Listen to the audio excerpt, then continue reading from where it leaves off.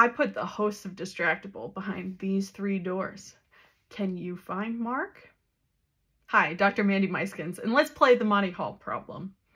Okay, so let's say, for example, you picked door number 1.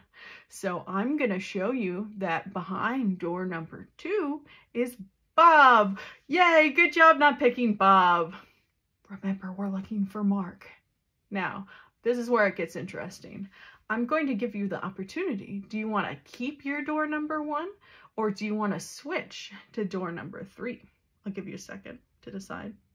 Well, if you switched your door to door number 3, congratulations, you found Mark. Now, I didn't just fix this one time. You'll actually win twice as often if you switch your door. Let's talk about why. Now, intuitively, there's 2 doors, 50% probability to open them, but actually that's incorrect logic because of the order that this information was revealed.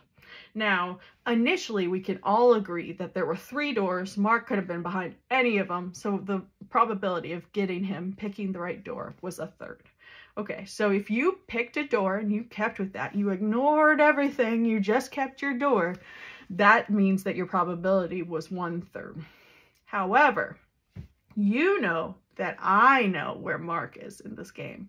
So I wasn't going to open the door that he was behind. That wouldn't make sense. So if he was behind either of the other 2 doors, other than the one you initially picked, I would have opened the one that he wasn't behind.